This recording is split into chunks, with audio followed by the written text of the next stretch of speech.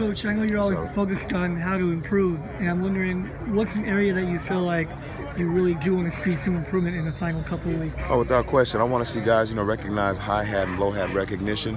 When you start getting, teams that want to, run block and they come out hard and aggressive, that's a really easy key for us up front because, we see that every day, we're playing the run.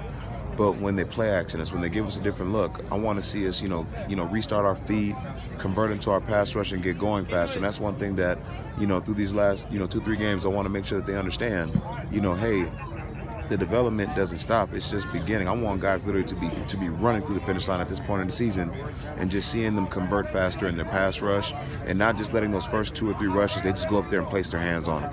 I want to see active hands. I want to see guys converting into their pass rush faster. You have a really young group. Where have they made the biggest improvement through the year? I think these last couple of games and throughout the stretch, just being more sound in their technique and playing the run, extremely well. I say that because I don't look at one guy, I look at all of them. Are they all doing a great job in capturing their gap, owning their gap? And then once they've done that, are they able enough to help towards their secondary, to the next gap next to them?